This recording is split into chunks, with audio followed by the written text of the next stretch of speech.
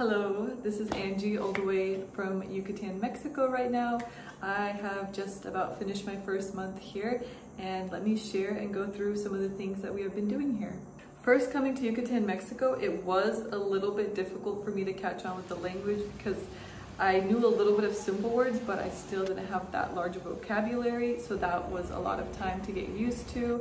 But now, a month in, I feel pretty confident in my language that I can talk to people, even just on baby talk or just simple conversations. I feel confident enough that they at least understand me and I can understand them as well. It was a victory when I was able to order my first food by myself without any help and assistance in Spanish, so that was pretty cool. So it has been a great learning opportunity with the language here.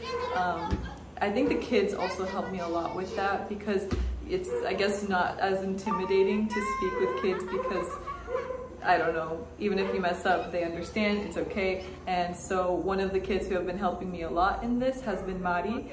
We babysit her 3 days out of the week whenever her father is away at work. It has been such a huge blessing with her. She's so cute, she just turned 4, and I think she has been a great just joy in our house as well, and just loving on her, being an example of Christ to her as well, teaching her even some English words as she teaches us Spanish words. So that has been a really awesome ministry opportunity and just a blessing from God. Another thing with the kids ministry is we do 2 English class per week with a Bible class on another day. And another ministry that we've been doing is Tishmei Walk, which is both of those combined, English and Bible class placed together. Those kids are just my heart. They're so sweet, so precious, and just such a joy to be around. And it's awesome to see them learning and just even the desire that they have to learn. There are some kids who are like, no, I don't want to do this, but there's others who are like, no, like I'm going to take this opportunity, I'm going to learn it. And just seeing the attention that you give them and the love as well, and what God's doing in their lives. It has been truly a blessing, as well as even praying for these kids, for their families, and just for everybody here in the towns that are local and our main town. One thing that we have is fellowships, Sunday nights, or whenever we made a big meal and we want to share it with people, we'll invite them over, which we have seen God come through, because there's this one night where we invited way too many people and didn't have enough food. And so God provided a whole entire 4-course meal for them. I don't even know how it happened, but it was just the Lord. We prayed about it. We're like, God, you see these people here, please provide food. And he did. It was amazing. And just seeing God in the little things every single day, that is truly one thing that has just even brought my relationship closer with him, is seeing how much he cares for this place and he cares for this ministry, and he provides in all the little details and even the big details, and just the little testimonies that are in everything. My growth here has been something that I've been cherishing, and God has told me to cherish the time here and what he's doing, and I can see that in the little details. I've always wanted to learn an instrument, and everything that I would do in my own strength, it never worked. But then coming here, God has just been teaching me, and I can tell you that it is not by myself. It is not me at all. It is all the Lord. We have been doing worship practice 2 days out of the week, and that has just been helping me so much. I even was able to play the guitar on stage with the worship group, which was really awesome.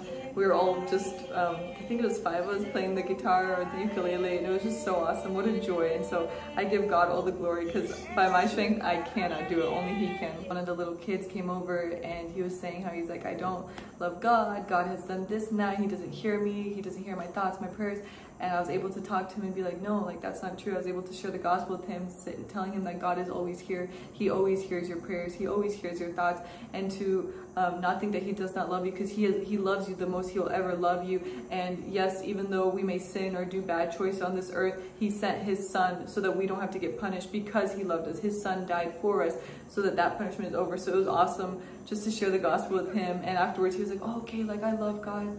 Thank you. And just even being able to work with him, just inviting them over for them to play, eat some sweets, and just encourage them, build them up, show them, the love of God. There are a couple projects that we're wanting to do, a carnival in about a month, where we just invite the townspeople, and they're able to have fun, play games, but then in the end it with a service and just preaching the gospel there, as well as starting up a ministry where we go to local towns to evangelize. So that's been something that we've been praying for. I ask that you guys keep that in your prayers as well. It would be very helpful, and just for God to lead the way and guide it. This has been the missions update. Thank you for listening and watching the video.